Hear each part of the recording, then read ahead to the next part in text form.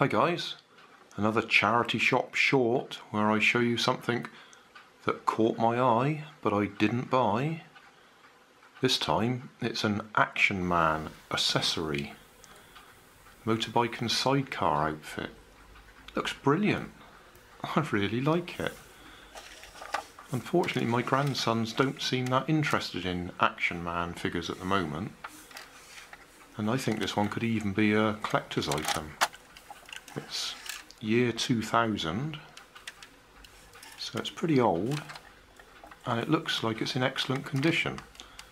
I've no doubt there's odd bits missing, but I really like this, and at £3 I should think that's a bargain, but I'll leave it for somebody who really wants it.